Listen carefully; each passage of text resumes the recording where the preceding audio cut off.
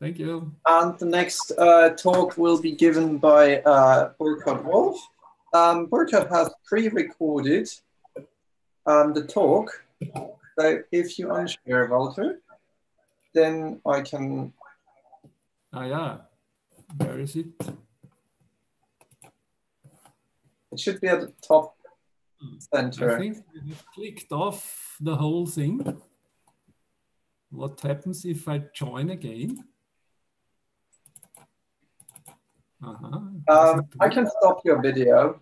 Yeah, please stop it, because I managed to click off it was the window and I cannot do it immediately. Please. That one. Ah, here is it again. Yeah. Right. Okay. So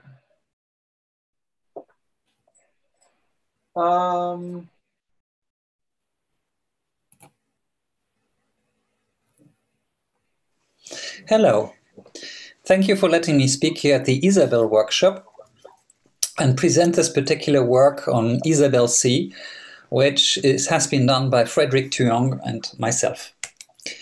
I will start with, in my overview, to discuss a bit the general problem of code verification and ask the heretic question, is this actually a solved problem?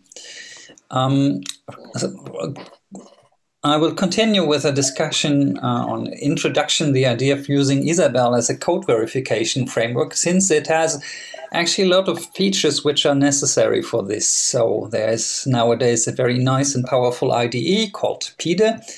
There's a generic front end which allows to do all sorts of generic annotations. And there's a wealth of libraries of semantic theories over programs which can be reused for this particular purpose. And I will finish and interweave this particular presentation here with a demonstration of two semantic backends which we have been working on. Let's focus to the first point. So code verification, is it a solved problem? Annotating programming code with pre-post condition and all sorts of specification constructs is a very popular formal method. For some, it's, well, the real thing. So annotations were inserted into the program source, and via a verification condition generator based on a WP calculus of Dijkstra extracts more or less automatically verification conditions, which can then be more or less automatically treated by a constraint solver. A typical example is Pharmacie, which has a code like this. So here in the core, you have a linear search procedure, you have the contracts elements before, and you have the invariance and the variance at the place where you need actually specific semantic information about the loop. If you look a bit more closely, you will see that this code, this additional specification code, has constructs to talk about memory, to talk about framing conditions, to talk a particular logic, and also the underlying methods. So are you talking about partial correctness or total correctness? All this is covered inside this particular side language. If you look at an alternative verification condition generator for C, then such as, for example, VCC3, you will see a different kind of setting, a different kind of annotation language that handles these kind of things. Here you have objects, you have a particular property model, you have a treatment of concurrency, etc., etc. The point is, if it comes to real programming languages, VCGs make a lot of assumptions over the language fragment, the treatment of the underspecification. In case of C, this is quite dramatic. The execution model, so is this sequential or concurrent, the data types concerning arithmetics, and the memory model, memory layout, and even the architecture model, which is underlying this particular language. All these assumptions were kept either implicit in the verification condition generation algorithm, or explicit in some background theory. I have worked actually on one of these for VCC1, one of the first versions, and that was about 300 axioms, and actually it was not very complicated to prove that these axioms were inconsistent. Most existing tools like steps, Daphne, Sull annotations, Y, etc., follow this axiomatic approach. And an alternative solution would be using logical embeddings in an interactive theorem prover like Isabelle. This paves the way for a derived verification generator, for a derived but guaranteed consistent memory model, and clear management of the involved logical contexts. Still, this does not guarantee that this particular model meets the reality, but that's a very fundamental problem that we have all over in computer science. Now, what are the particular advantages in choosing Isabelle or the Isabelle platform for building a front-end for C or for programming language in general? Isabelle has a generic front-end, and we can build a generic front-end, which is an infrastructure for C semantics in Isabelle Hall. And for that, we reuse Isabelle as a system framework that offers an IDE, a nice IDE, offering a particular document model that is basically an asynchronous graphs consisting of documents, mostly documents having commands, and front-end technology, which is asynchronous, which is sitting on top of this particular document model and allows to exploit its inherent structure for optimized user support. There are several formally proven consistent semantic backends already in the Isabelle literature, so in the AFB. And there are mechanisms to define semantic annotations which can be interpreted backend specific, so by the semantic interpretation of a particular C fragment. Generic front-end code can create different applications which were based on symbolic execution, which could be used for symbolic execution, test generation, or interactive and automated proofs. Now I come to the heart of our solution. So we introduced a new set of commands, the most notably the new command C inside PIDE. So this looks like this. You have here a C command, and inside this text, which is in an IDE-like fashion, immediately interpreted, parsed, annotated by colorations, etc. This is fully editable. It allows navigation in this particular source. It supports C11 syntax. And a particular feature which I'm talking about is it allows to define generic programmable code annotations. Here started demo. Not now. With respect to the backends, we have at the moment the following choices. So there is, of course, simple and imp, which are a bit more older. There's the recent and very nice imp2 by Peter Lammich. There's Orca by Jakub Nemoshi. And there's C11 for white box testing, which I will briefly present here or use here. And there is, of course, autocovers by the NICTA group, which was basically introduced and presented around 2014.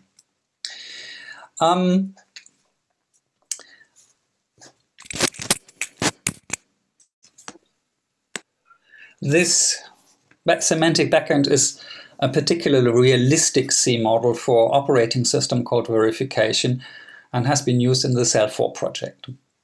It has a decent degree of automation, but is, of course, also very complex.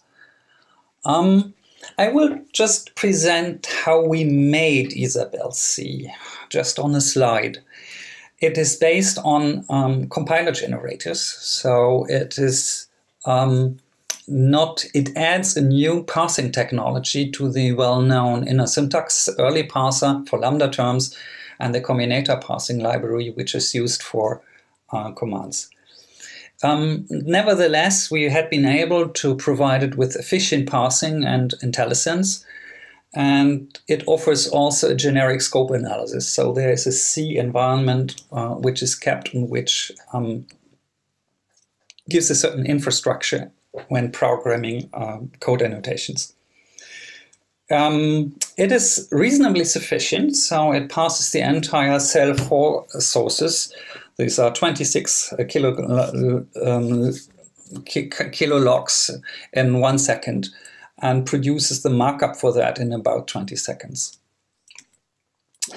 How does this work to add a semantic interpretation based on this front end, which internally generates, of course, an abstract syntax tree, actually different versions of it? So before we see that, we probably have to look into a few problems. So if you see what annotations do, you have, of course, the problem already of ambiguity. So if you have here a for loop, for example, with some annotation afterwards, the question is this referring to the I, to the multiplication, to the assignment, or to the entire statement? In practice, if we want to have a generic approach, we need to have some kind of format flexibility. So the annotations of this particular format, so you have some kind of a begin and an end. You have references to the syntactic C context. So you have an assertion and inside a formula, and the variables inside there are actually reference actually to C variables which are in the syntactic context around it. And you have transformations of the logical context. So for example, this is fully legal code. You can have inside the C code a definition which produces a C definition, which produces a whole definition, which allows you to have an annotation commands which accidentally is called lemma. And this annotation command lets you have inside the C source actually a proof that makes reference to this particular piece of definition that has already been made. You want that the maximally representable number and the integers is actually the square of this constant -1. So you use here, you make it explicitly in the C source a reference to the underlying memory model and check that a particular assumption over the code is actually justified. You can do that in Isabelle C. And well, if you look closely to that, here we have a linear order between the definition, but in general, you will need a kind of generic mechanism that changes the evaluation order. How does this work? Adding an annotation command. Well, the general mechanism is pretty similar to what is in Isabelle's the outer syntax command. So this is essentially a function that takes a keyword, takes a parser, which yields as value a system transition. So it transforms a logical context into another one. You give it a logical context and the entire construction will produce you the logical context that you want to have.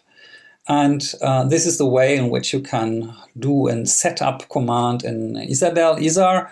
And analogously, we provided commands that follow this particular structure. So we have annotation commands in Isabelle C, which take an annotation keyword and allows you to have, well, a navigation expression, which I'm going to explain later on. You will have, again, this particular parser, which must be now a C parser, so it must be built about the C lexical structure. And depending on the variant you are using, it has either effect or it's actually a transformation on the logical context. Sigma here, as I mentioned, is the logical context of the Isabelle system. This is a slight simplification. Actually, there's another parameter here floating around, which is the Isabelle C environment, which contains the stack of shift-reduced abstract syntax trees, which were available at a particular point in the source. Let's have a look how this looks like. So you can here have in C now an annotation. So this ampersand at the beginning is the symbol for now starts an annotation. You have here some kind of invariant, and there is a command which we call highlight. We found it relatively useful to see what kind of syntactic side content is actually in the focus of this particular command. If you change with this path expression here, the syntactic context, you see that highlight is referring to another expression, and you can shift around this way annotations and make them refer to a particular path in this C source. Moreover, there's a way with particular operations here to organize the execution order of annotation commands in a particular way. So this means that this is used at the downward process of the parsing, while this means that this is on the bottom-up phase when the parse tree is constructed. And this it's a nice exercise for the reader to fiddle out what is actually the precise execution order of this particular annotations here. I present an example language, which we call C11. It's built on a shallow embedding into state exception monads. It's a minimalistic language with skip, sequence, if C, and while C, so similar to imp, but it offers C-like operation control operators for breaks and return, which is based on an implicit global control variables. Local variables are possible in procedures, and they are represented as stacks of global variables. And the entire construction is persistent or consistent with the possibility to have direct recursion calls in C11. An example, here you have a C source which consists of a small primality checker. You have here the annotation commands which were referencing to the definitions before. Here's the code. And what you see here is this fat C as actually uses the phenomenon that Isabelle C or Isabelle supports cascade syntax, a feature that was a long dream in systems like Centaur or so. And here it comes to reality. So if you click on this particular N inside, it will actually refer to this particular N here. And this particular N here. And make the referencing consistent with what you can represent in the IDE. This command will, in the semantic interpretation of the abstract syntax, which is generated by Isabelle C, construct a definition for prime whole in the monadic language, a definition for the square root here, definitions for the pre and post conditions, and prime C as a monadic representation. This looks like all this as definitions in the logical context, sigma, and this looks finally like this. Here you see just the core, which is here your if then else. You can recognize the while if then else. This is the update.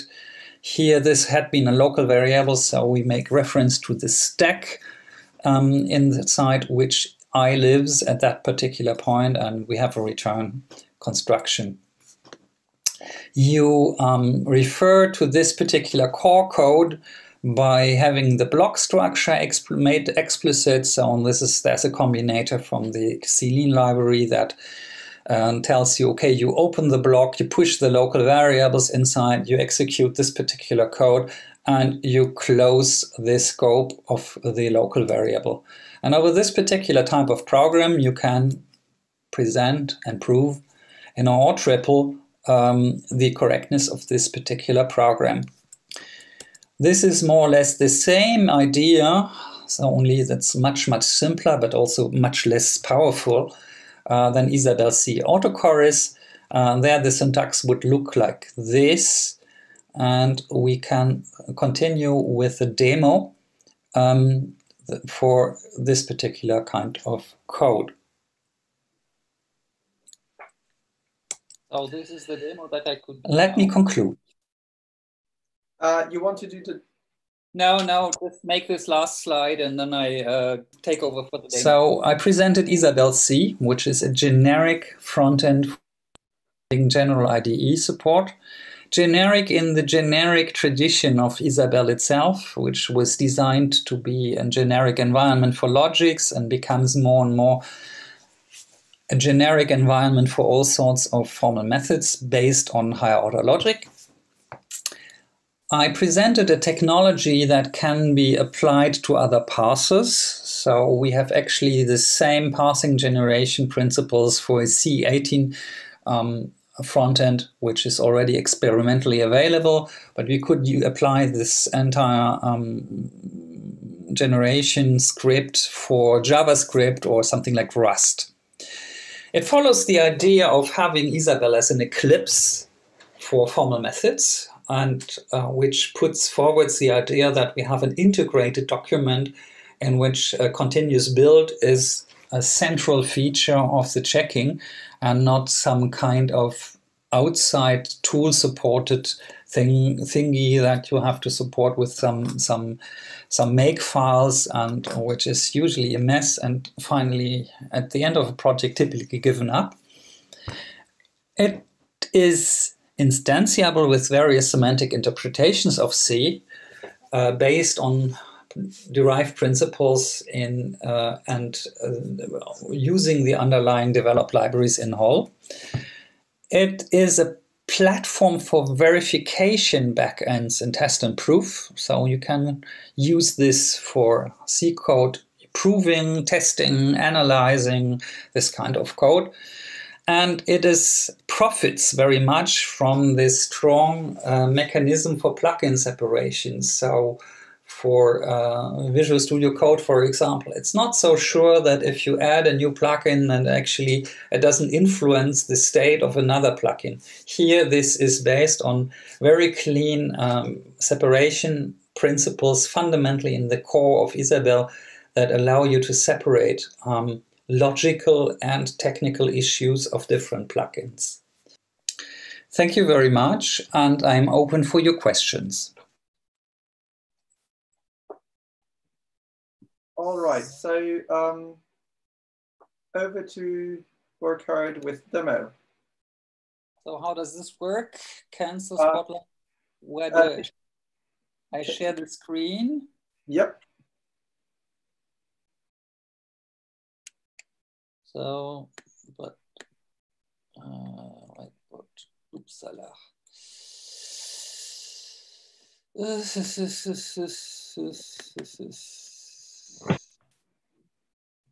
I don't know if this works.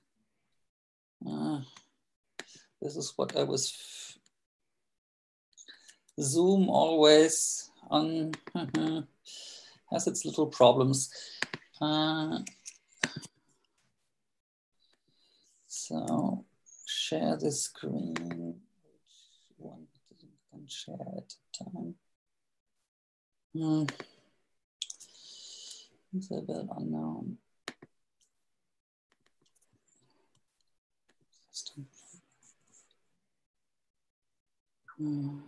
Privacy, click here, click there.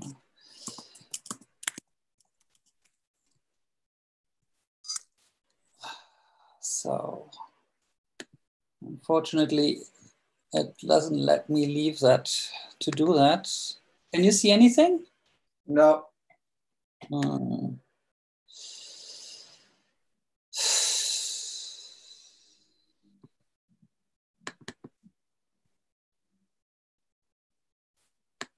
Grant access and zoom. Ah, there's another button.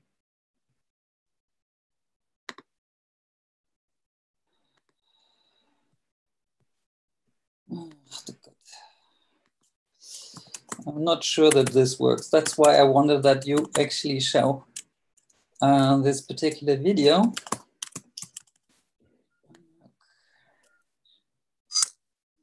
Okay.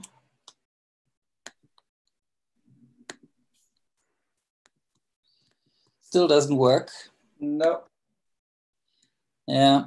You seem to have somewhere very weird. Oh, now we see something. Oh, cool. Okay, so this is the C fragment of some program. Actually, what I'm showing here is the backend. I'm using the backend of autochorus. So what you hear is a quite standard C source with the usual interactive features like, well, you can see that this is bound to this variable and the usual IDE features with markup, with editing. If you edit, it's fairly reactive. So you can actually edit and modify and keep very, very substantial sources. So the last thing that Frederick was checking was the Hermit kernel, which is about 158,000 lines of code. So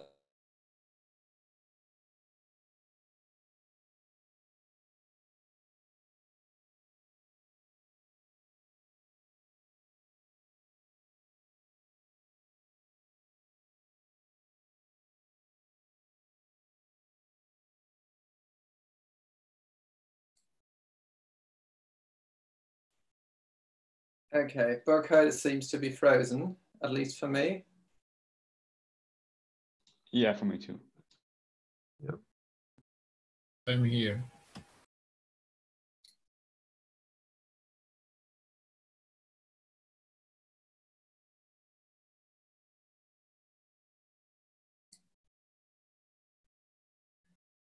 All right. So Burkhart seem to have dropped off.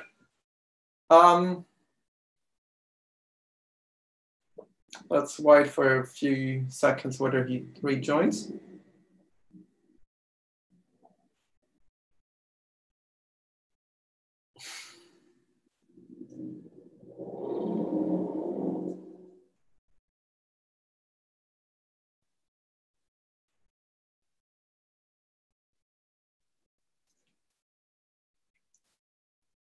Well, doesn't look like it.